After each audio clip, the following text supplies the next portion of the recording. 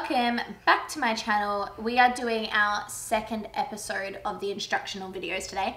What I thought we would do is go through a basic, very quick stretching routine that does go from anywhere between beginner and advanced level. So depending on where you're at, obviously you can tone it down or you can extend it out a little bit more, but we're going to go through some real basic stretches that I do every single time before I train, and it really opens up those certain parts of my bodies that I need to be able to do all the flexible handstands and flips that I do.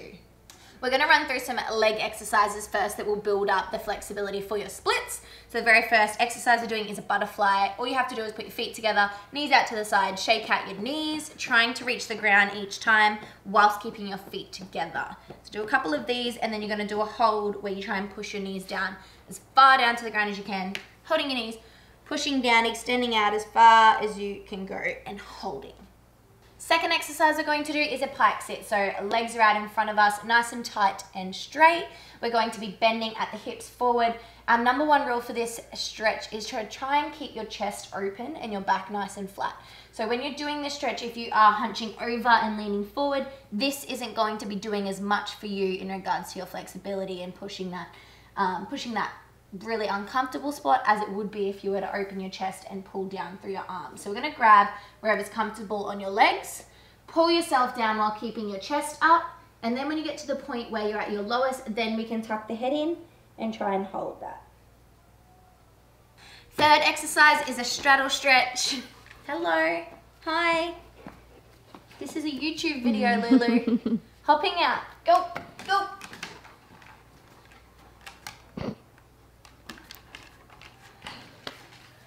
Third exercise is a straddle stretch. We're going to have our legs out to the side this time. Again, nice and straight, keeping them nice and pointed and tight. So a lot of the times people don't know whether to relax their muscles or to tense their muscles when they're doing a stretch. Either one works. I would say relax when you get to a point where your technique is good in that stretch. So squeezing until you get to your good technique position and then relaxing to get that little bit of an extra depth in your stretch. So what we're going to do is in our straddle stretch, we're going to lean forward first into a pancake. So you're bringing your arms out, again, keeping your back nice and straight, not hunching over through the chest, back nice and straight, and dropping to your lowest point. When you get to your lowest point, relax those legs and try and go a little bit lower. I'm gonna hold that position for about 10 seconds. Returning back up, we are going to do each single leg in this position. So what we're going to do is opposite arm, opposite leg. So I've got my left arm up in the air right now. It looks like the right to you guys because obviously the filming's a little bit different. Left arm up in the air goes to my right leg, and I'm leaning over to my left leg. So I'm actually opening up through the chest as I do this. Again, if you're not flexible enough to be able to lean over and touch your toes, you will still be doing the same thing, but just leaning over. So either way, touching or not touching at all, we're trying to open up through that chest and use the other arm round to stretch that out a little bit further than what we could have originally. And then coming back up, we're going to swap over to the other side. Again, opposite arm, opposite leg, drop down to your lowest point, holding, relax through the legs, drop a little bit further, coming back up. Next exercise we're doing is a herky stretch. So what you're going to do is go into our pike position. We're folding one leg out to the side at a 90-degree angle, tucking the foot just in between behind our bottom. So I'll do it to the side so you guys can see from here. So tucking that out, foot is right close to our bottom. We're going to lean forward onto the front leg, isolate this one leg hammy, leaning forward, holding our lowest point there, and then we're going to come up and we're going to go forward into a diagonal. So this diagonal is really something different. I find that when I do it at my workshops and I do it with my clients, even if you're very flexible in that front leg and you have that flexibility there, sometimes people don't have the flexibility to do the center area. And that's usually because of hip flexors. So this works hip flexors as well as your legs and the mobility in that area. So leaning into the middle, on a diagonal. So when I say middle and diagonal, I mean between my right and my left leg, even though they're in that 90-degree angle. So we're going in between that at about 45-degree angle, holding for the lowest point that you can, and then releasing back up, and then we're going to swap over to the other side. So same thing on the other side. Again, you can see quite well now that my foot is tucked right next to my bottom, leaning forward. When we do lean forward, you want to keep your hips nice and square as well. You don't want to be turning out because that's what we're going to do for our next stretch, that diagonal stretch. So coming forward, we want our hips nice and square facing forwards, leaning onto that front leg, And then when we go to the diagonal leg, that's when you will go out that way and you can open up your hips a little bit more. Next exercise we're going to do is specific to split stretching. So you guys probably would have seen this all over the internet because any gymnast or any person coaching or working on flexibility will do these exercises. So they're pretty basic, but they are definitely key to getting your splits and opening up those areas that you need to be able to achieve your splits. So very first one is your lunge, nice and easy. When you are doing your lunge though, you want to make sure that your knees do not cross your toes. So if I was doing my lunge and my knee was crossing my toes, I don't get the same stretch as what I would if my toes were in front of my knees. So when you're doing your lunge, making sure your toes are the furthest point that way, keeping our hips nice and square and really sitting into it as low as you can. So you'll feel it through your back hip flexor, and you might even feel a little bit through the front hip flexor as well, just from that weight bearing, and you'll also feel it in that front hammy. From here, we are going to go to a hamstring stretch, so straighten out that front leg, up on the knee on the other leg, bottoms in the air, and from here we're going to go flat chest again like our pike and our straddle stretch. We're going to bring it down to the leg as low as we can. When we get to that position, we're going to relax through that leg a little bit. I'm going to flex our foot as well, so we're getting a stretch in our calf muscle. From here, we're going to go into our third position, which is the pigeon stretch. So front leg tucks in, foot comes next to the hip flexor, which I'll do the other leg and show you guys in a second so you can see where it's actually sitting. Back leg is nice and tucked under, so you can see that my foot and my leg, they're both turned under, they're not turned out. If they were turned out, then that's not working the right area, so we want it tucked under and toes to be touching the floor. Your toes won't be touching the floor if your hip is turned out. So I'll quickly show you those stretches on the other leg so you can see from a different perspective. So we have our first one, which is our lunge. Again, really stretches through this hip flexor. Coming into our hamstring stretch with our flexed foot. Keeping our hips nice and square, try not to turn them out or to drop through the hips in any position. Nice and square, chest down as low as you can. And then the pigeon stretch, which again, bringing that foot and that heel as close to the hip as possible. And then we're also trying to focus on this back hip being as close to the ground as possible. So we're trying to push that down because that is opening up our back hip flexor for your splits when you do them in a second. So, like I said, we are going to do the splits now. You've done your warm-up on both your left and your right leg of those 3 exercises that were specific to splits. Best way to do it when you're learning your splits or when you were learning that sort of mobility is to have something where you can weight bear on.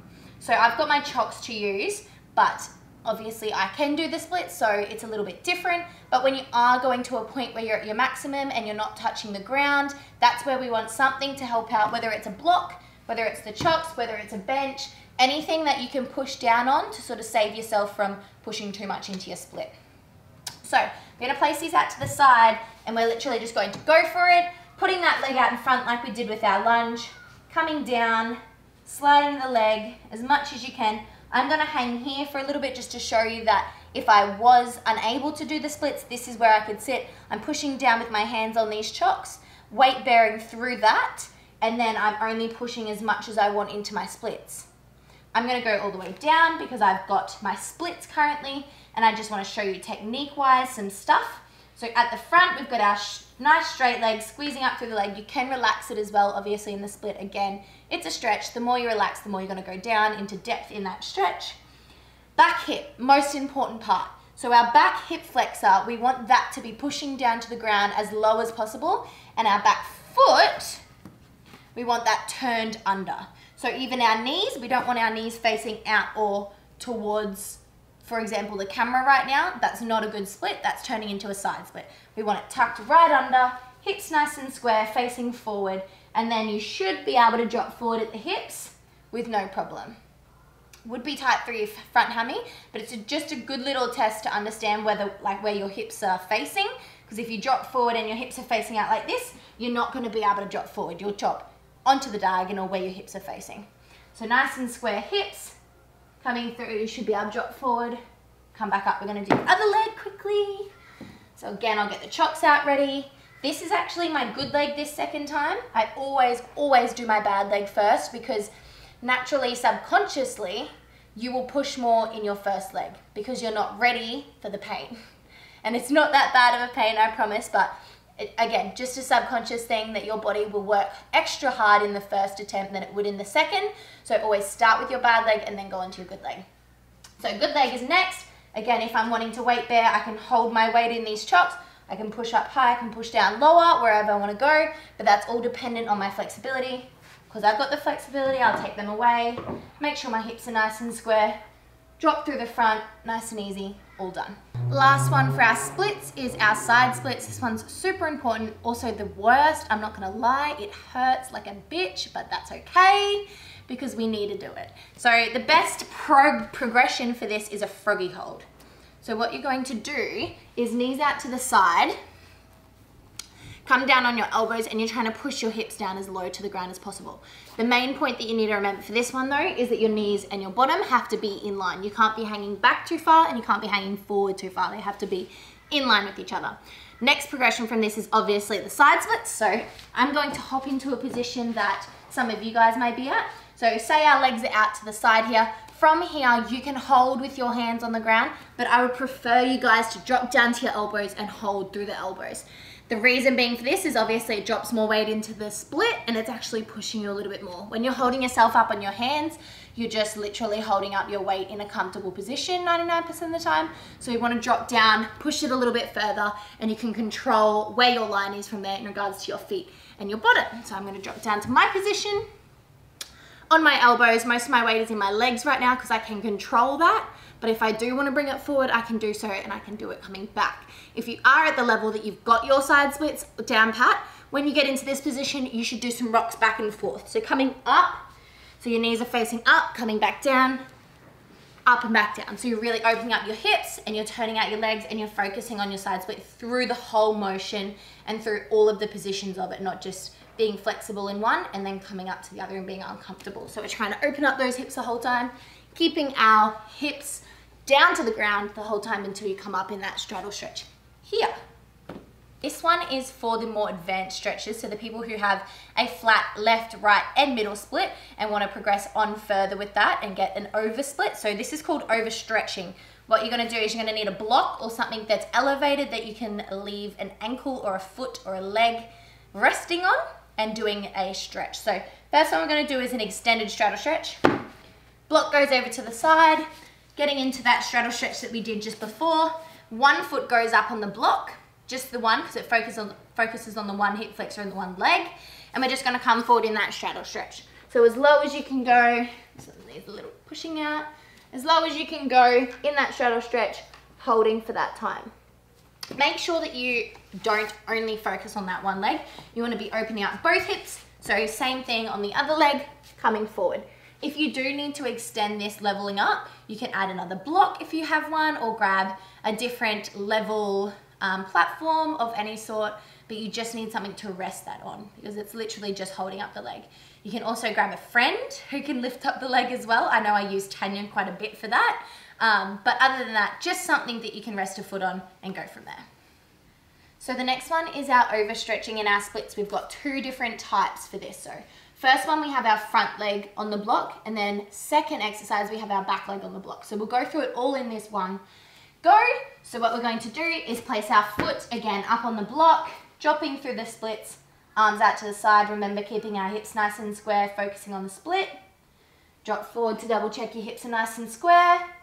Easy, done. Now we're going to go into the second exercise, which is the block sits in the back of our legs. So what it's going to do, it sits just near our knee on our back leg, placing our front leg in front of us, dropping through the front leg.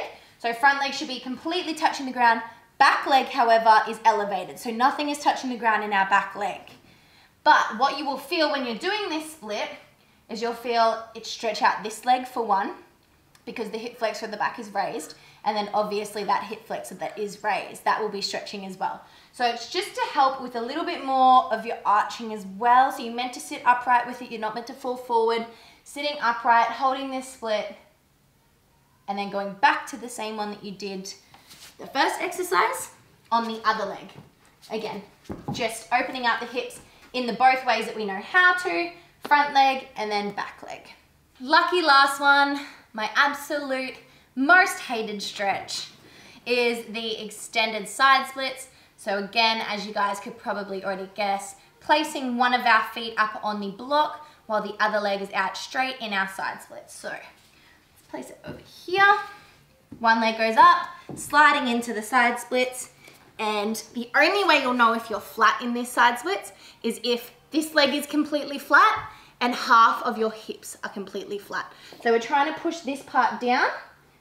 For me, there's a tiny, tiny little gap there at the moment. You guys might not be able to see it. So that is really stretching for me. I love this stretch. It's a pain in the ass though. Holding this one, and then again, remembering to swap over legs. So we'll come through, swap legs, chuck it on the left leg, sliding into that split, and holding again on the elbows. That is it, guys. I hope you enjoyed this video. Again, it was just a little bit of a basic one, but I know a lot of you guys have been asking for it. I did talk a lot. I always over talk when I'm trying to teach people how to do certain things, because I want to make good habits in your stretching routines and your training routines and everything like that. So I would say I'm sorry, but I'm actually not sorry. But I hope you guys enjoyed it, you got something out of it. Make sure you save it or send it to a friend who is needing to do a little bit of mobility work, because I know we all need to do more mobility work.